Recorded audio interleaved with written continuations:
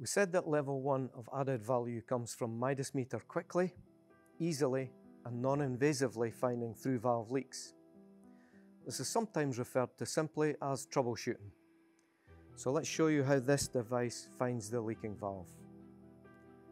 4 valves in the fully closed position, 1 valve partially open to simulate the leak. We're now going to proceed, switch on our MIDAS Meter handset using the big yellow button. Runs through a sequence, on, B and a number tells you the battery life, and then it drops to a 2-digit number. In this case, we have 21 decibels.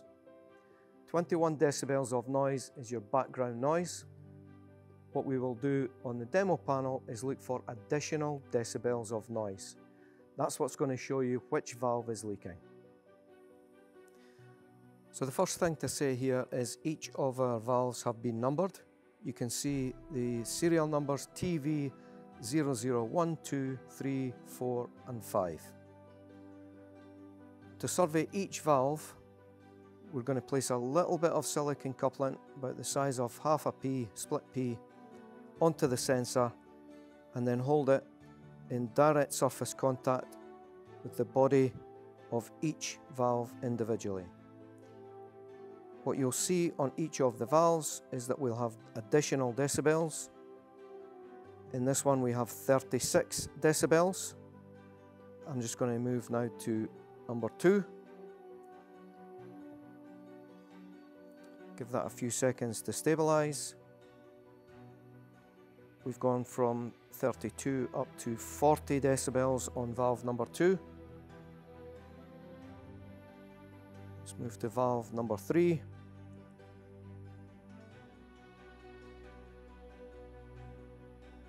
We're now up at 61 decibels and static at 61. Move to valve number 4.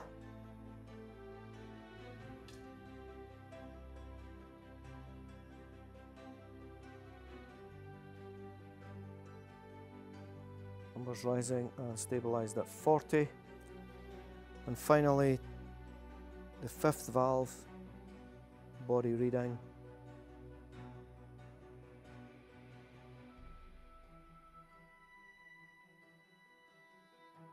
Stabilized also at 40 decibels.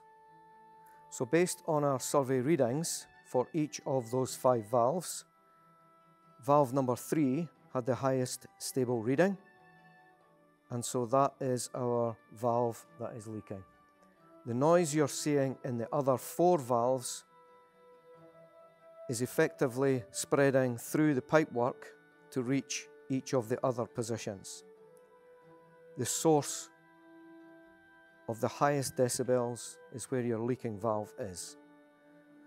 So in order to prove this is correct, what I'm going to do is I'm going to spin round the demonstration panel and we'll have a look in behind to see the leaking valve.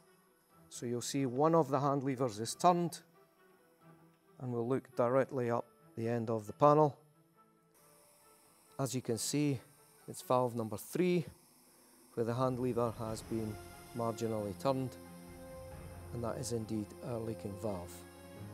You may also be able to hear the air escaping from the outlet of the flow meter.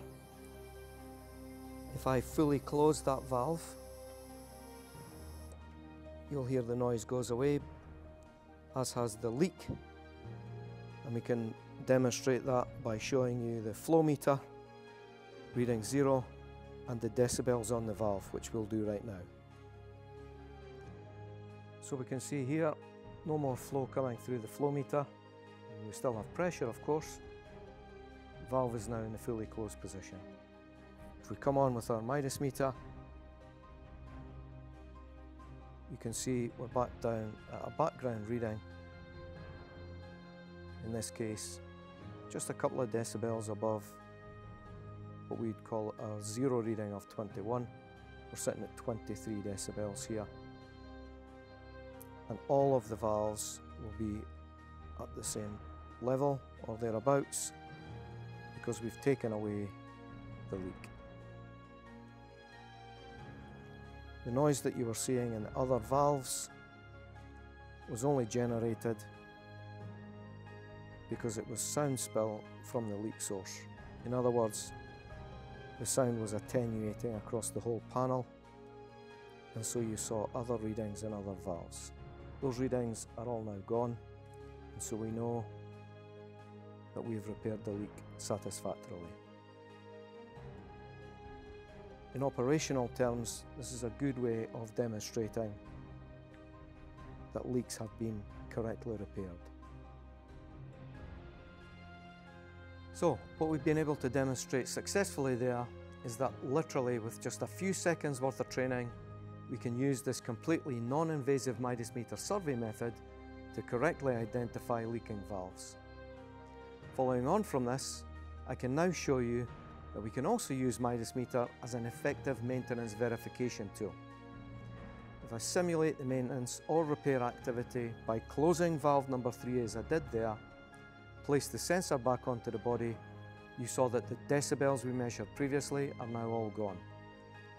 In summary, MIDAS meter troubleshooting surveys moves us towards value-based maintenance. That's the 80% savings I spoke about, where we leave the 4 valves that are okay alone, and we only repair the 1 leaking valve.